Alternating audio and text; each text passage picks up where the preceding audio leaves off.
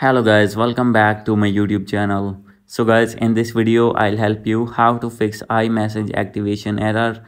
An error occurred during activation, try again. So guys, when you try to activate iMessage on your iPhone or on your iPad and you are facing this issue again and again, I'll help you how can you fix this problem and how can you activate your iMessage without this error. So let's get started without wasting any time. First of all, you need to go back.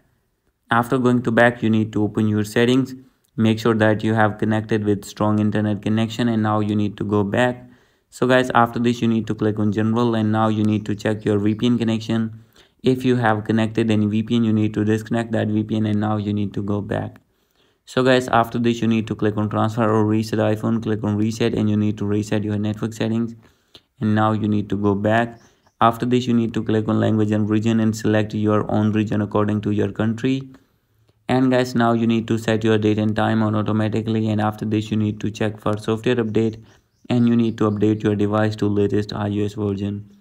And now you need to go back. So guys, now you need to click on screen time.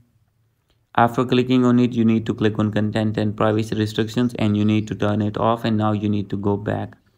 So guys, after this you need to click on apps, and now you need to scroll it below. From here you need to find messages app. After finding it, you need to activate your iMessage again, and guys, after this your problem will be fixed and you will be able to activate your iMessage without any error.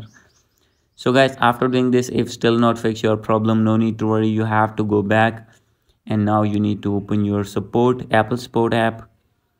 And guys, now you need to wait for some seconds. Select your iPhone gadget here, and now you need to click on more. From here you need to find messages option. As you can see, click on it, and guys, now you need to wait for some seconds, and after this you need to click on call. And guys, you need to call at these numbers and you have to tell your problem that you're not be able to activate your iMessage, and they will review your problem and they will fix your problem. So guys, hope you like this video. If you like this video, please do subscribe my channel. Thank you.